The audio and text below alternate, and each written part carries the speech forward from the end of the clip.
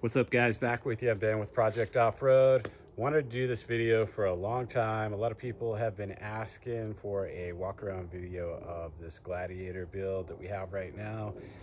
So here it is. Check it out.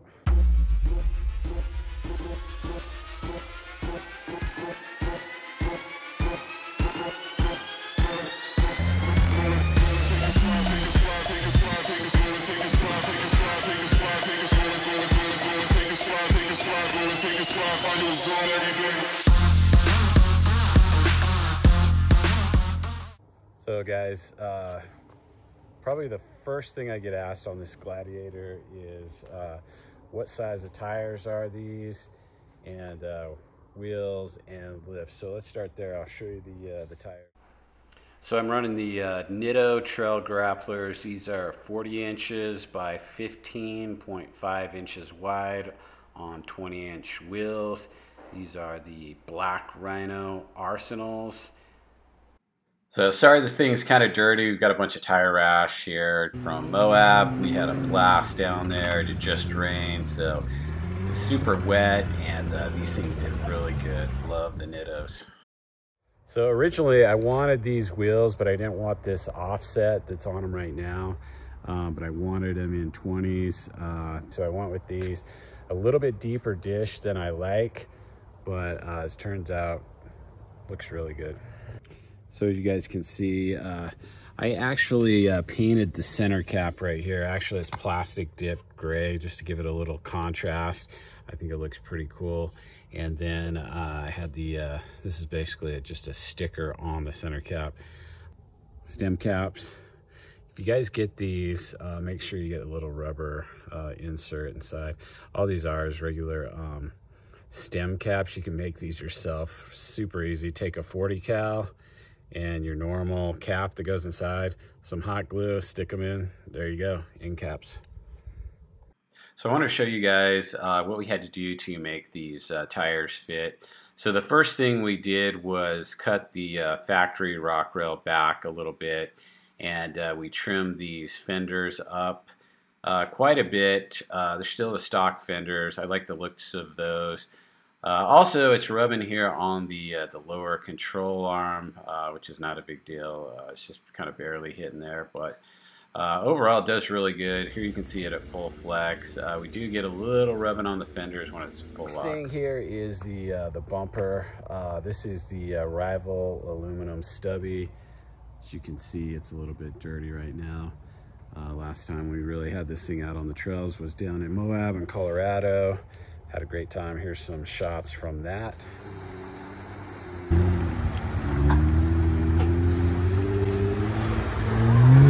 Oh my God. This bumper is super well designed.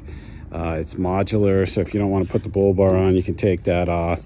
It's all aluminum, so it's super lightweight, and then underneath it actually has a metal structure, basically tub that the winch attaches to, so it's super strong. Comes with this skid plate as well. Again, I painted that a little bit darker gray. It's a little bit lighter color, but as you can see, everything's kind of sunk in, so you can slide over it. Just super high quality stuff. We're running the Warren VR Evo 12,000 pound winch.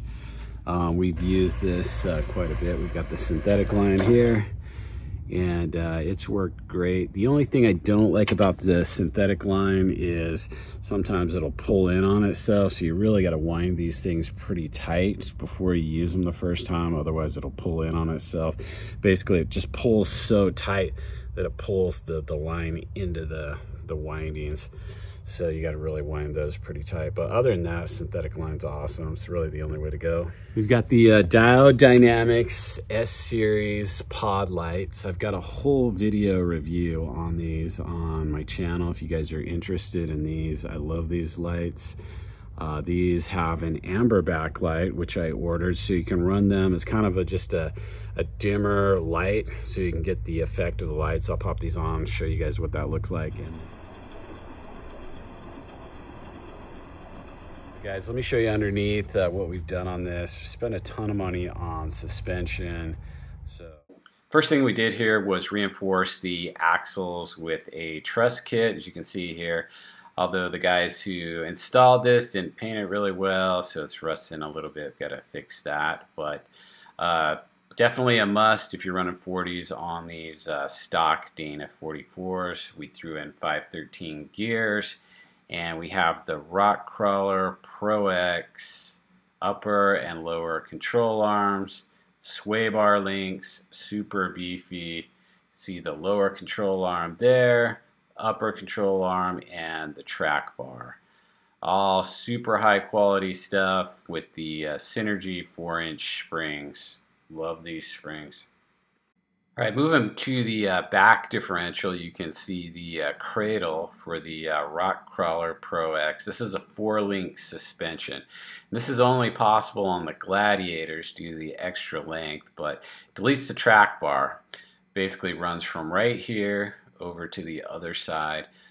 With this deleted, it gives it a lot more articulation and smooths out the ride quite a bit. So there's the lower control arm, the upper control arm there. So we've got 4 arms, hence the 4-link, and the cradle actually acts as a truss as well. We've got that welded on for extra reinforcement. So guys, we spent actually a lot of money and time on trying to get the right ride on this. These are the 3rd springs that we tried. We first tried the Rubicon Express springs, and they completely sucked. They were like GT 3RS Porsche stiff, like dump truck springs. They just completely sucked. But then we went with the Evo springs. They were better. They were pretty good. But the Synergy are by far the softest, and that's what we were looking for. Evo springs were good. Still have those. We can throw them on depending on what we are doing with it. But right now the Synergy are giving us the best ride. We also went with the King 2.5 bypass shocks, and these are valves to go with the Evo spring, but they worked really well with the Synergy springs, and these are fully adjustable. So guys, here's a better look at the Kings. These are the 2.5-inch bypass shocks with the adjustable reservoirs. You can see right here, they basically click. They've got a real nice tactile feel to them. I think there's about 30 adjustments there, but we use these quite a bit down in Southern California. We took this thing out to the Glamis sand dunes and got these dialed in really good. We were bottoming out on some of the whoops and the jumps. Once we got these dialed, it really smoothed the ride out to where we weren't bottoming out, but we had a really amazing ride. Kept up with all the razors down there, had a blast. Highly recommend King. Have 0 issues with these shocks. So guys, I'll just start with this side and work our way back. But right here we've got the Rugged Ridge snorkel. This cost me my insurance. Apparently they didn't like that I had a snorkel on this, so I've either got to take it off and get a mechanic to sign or basically show the receipt that work's been done so I can keep it insured. Otherwise I've got to find another insurance company. But probably a smart move on their part, because we drive this thing in the water quite a bit. Oh shit.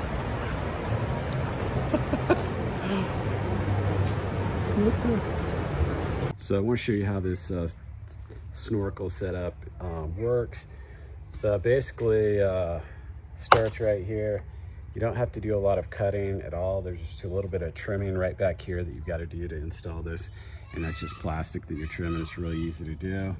And then it goes back here. The cool thing about the Rugged Ridge is it's modular, so I can pop this off right here and have this be the intake, or I can put this extension on and have the intake be up there. Really love this snorkel. I'll have a link in the description if you guys are interested in that. Check it out. Another little mod we did was a 50 cal bullet antenna. These things look cool. They don't work great. We use the satellite radio, so it's fine. We put these decals on right here. I think it gives it a nice look. Nothing with the rock rails. These are all stock. Again, we had to cut them back here to make these tires work, these super wide tires. And then this is what we've done, trimming them to make it so it clears when we're at full flex. Another thing I did on this was this trim. This is actually vinyl. I was looking at wrapping the whole Jeep in this, but we decided to just go with the trim. Obviously got Nitto on there, one of our sponsors. Love the Nittos, but this is actually just a piece of red vinyl. I think it's chrome matte red is what it's called. All right, let's talk about this rack. This rack is so cool. This is by Trailrax. These guys were working with us, a few other people. This is their prototype. They've got a little bit different rack out now, but very similar. Worked out a few kinks on this prototype. But this rack is amazing.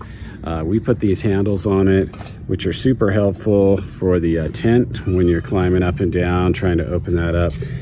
But they have a bunch of different handles that you guys can attach onto it. Let me show you my favorite part about this rack. So right here, this rack is designed to open up, and you can access the contents in your bed. Right now we've got the tonneau cover on, which is super cool because we're able to run a tonneau cover and a rack, which is awesome if you're in the rain or the dust and you don't have a huge load. You want to keep your stuff dry and out of all the elements. To be able to run a tonneau with this rack is amazing. But as you can see, this rack opens and closes. You can attach your fuel cells on here, your max tracks, whatever you want, on the inside or the outside, and you can still reach in and get your stuff inside the bed of the truck. All right, guys, this is the Literider tonneau cover. This is a soft cover, and like I said, this rolls up. It's going to take two hands, but I'll show you how easy it is to roll up with the Trailrax on the back here. So all you have to do is pop this, and I'm gonna see if I can do this with my other arm to push this up. Just like that. This rolls up. You get to these pillars. I'm doing this with one hand. Move it past and keep rolling. So you go to the other side and you can roll this thing all the way back. I'll pop the rack up. So once you get that past, you just keep it tight and roll it up. And it's got clips up here. You can clip this up if you want to, but that's how easy it is. This truck has the spray-in bed liner. Highly recommend that. I love it. It's the factory bed liner. It came with the truck. But that's pretty much it for the back end here. We'll talk about the tent here for a second. This is a Tepui 3-person tent. It's awesome. Only a couple things that I hate about it is the stupid zipper that goes all the way around. I don't even zip it up anymore. It's just a pain in the butt to try to do. Put these red aluminum rails in there to fit it on top of the Trailrax. This is a 3-person tent. 2 adults, maybe an adult and 2 kids. But we ran these rails on here to fit this up. Still need to trim off these bolts.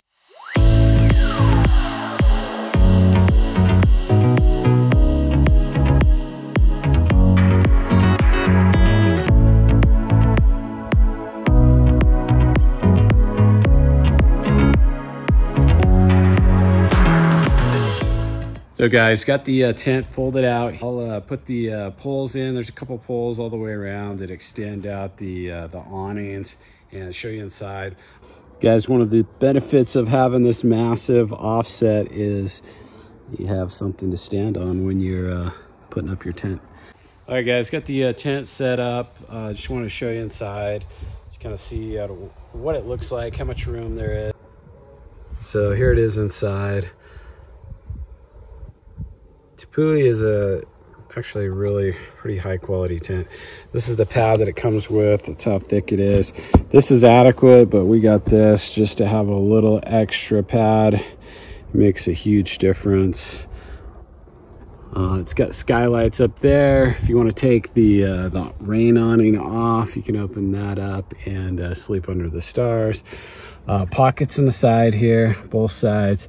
This window opens up on both sides, and we were actually in Colorado and had the windows open up at night with the awning. You don't have to worry about any rain getting inside. super comfortable. So here's our recovery shackle. We got the red to go with kind of the gray and red theme. Scraped up a little bit from our last trip down in Moab. So last time we were down in Moab, we actually had this truck underwater to about right here on the tailgate. We were in the hot tub, so this was all underwater. I'll show you the video, check this out. But we've had zero issues since submerging half of the back end of this Jeep. And in fact, we've had this thing basically floating and had zero issues. It's done really, really good. So guys, next thing I want to show you is one of my favorite mods. We did a cutout on this Gladiator so we could make it quiet or loud depending on if we're doing a long road trip or whatever. But check this out. So I just started it up. As you can see, we're really dirty in here. We need to clean this thing up. But this is the switch we installed right here. And this is going to open the exhaust bypass valve.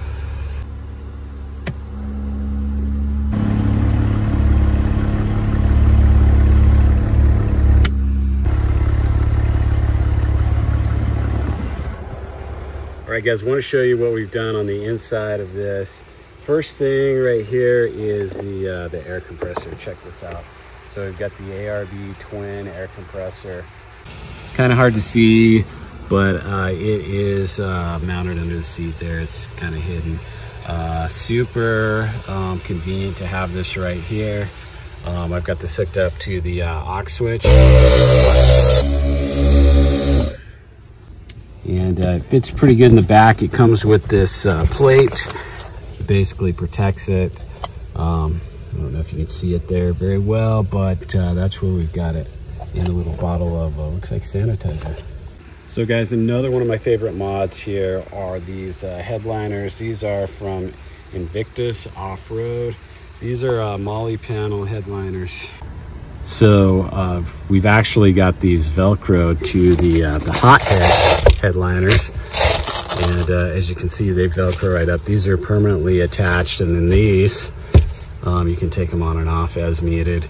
Super handy with all the Molly panel. Awesome color, so you can pick whatever color you want from those guys. And then as you can see over here, I've got a Glock 19, some medical equipment, and knives and different things. Always with me, attached to the headliner. Super convenient, quick access. And they also have these grab handles, and these are also Molly panel grab handles. Super high quality stuff. Got these in the back as well. Again, they're Velcroed to the hot head, so you can take those on and off as needed, and the grab handles. Another thing that we've got here is the throttle grenade. This thing is awesome. It controls your pedal sensitivity. So we use this a lot. We were down in Moab a couple of weeks ago. So the throttle grenade is pretty vital if you're rock crawling at all. I turn the sensitivity way down on the throttle, so it gives me a lot more control, so I'm not jerking over big obstacles, doing some climbs. Just, it's a must-have if you off-road. I've got a link in the description. Use Boom Project Off-Road, and you save $100 on your throttle grenade. Hey guys, so one of the mods that you have to have if you have a Gladiator or Jeep is the Tazer Mini. It is so vital. It's awesome. So when you re-gear the Jeep, you've got to change the parameters inside the engine. You can change the tire size. We re-geared before we had installed our Tazer Mini, and as soon as you shift into 4-low, it throws the computer into kind of a tizzy. It doesn't know what to do. But anyways, tons of features. There's a bunch of videos on these online. You can check them out. Highly recommend. It's saved us more than a number of times. Some of the awesome features that you can do are sway bar disconnect and two-wheel drive, which is super awesome if you're off-roading on like a fire trail or whatever. You don't need four-wheel drive and you want to smooth out that ride. Disconnecting that sway bar increases the ride quality exponentially. You can do lockers in 4 high, which is super awesome, especially in the snow. You need those tires spinning really fast to clear the snow out of the lugs. Just tons of different features. So I've actually got 2 of these, but one of them was the light and this other one's the mini, and basically just plugs in under your dash, and you can go in and change all the different parameters. Another thing that I got with this was the ability to put on the forward-facing camera, which is awesome. When we were down in Moab, we used that all the time to see over the hills. It's a must-have if you're off-roading. It's a game changer to have that forward-facing cam. And then on the Jeep, you can change how you want that displayed. I basically set it up so I can just hit that anytime and go to the forward-facing cam. I can also go to the back cam. It's looking down because the tailgate's down now, but highly recommend Tazer Mini for your Jeep. All right, guys, so we'll just go through and see what I have in my Jeep at this time. If you guys care, this is what I currently have. So I've got a little rain poncho here, just tucked in the side. That's Marmot. Let's see, over here, got some Leupold binoculars. They actually fit perfect right here. I can push this bar down and it actually holds them perfect under the seat.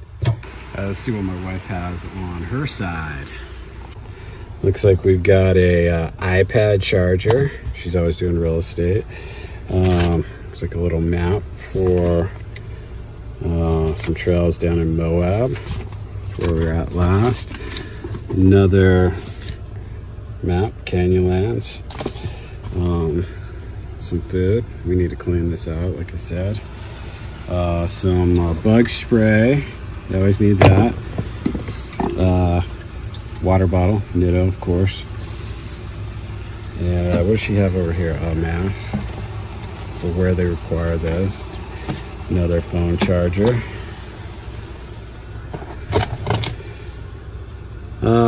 Looks like some paperwork. We still haven't opened the owner's manual, toolkit that comes with the Jeep. Let's see what we got over here. Tire pressure gauge. These deflators, these things are awesome. If you don't have them, link in the description. Some earphones. Looks like a paddleboard inflator. And chums. Gotta have those. And of course, aspirin, ibuprofen, Costco, more sunglasses. All right, what else do we have in here? Sunscreen, Nitto, keys for the lock. And let's see what we've got in the back here. We've got the Demo shovel. Always have to have a shovel. Some more Molly bags. Just things. Kids normally sit back here, so looks like they've got sunglasses, some notepads, and papers, hand sanitizer, whatnot. And let's see here. You can see a little bit of mud splattered on this. Let's see what we got back here.